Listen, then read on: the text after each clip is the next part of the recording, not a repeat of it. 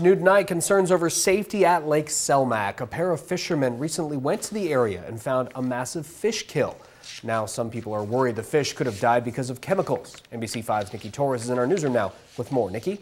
Craig, more than 100 fish were found dead at Lake Selmac on Thanksgiving Day. These photos are from fishers who were at the lake and saw the fish.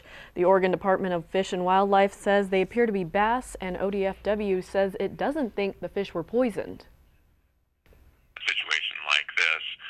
It appears that we had some fish die from natural causes that, wouldn't be anything that would be a health risk to people that are just recreating at the lake.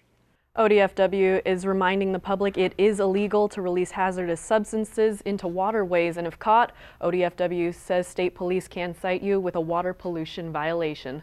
Live in the iNews Center, Nikki Torres, NBC5 News.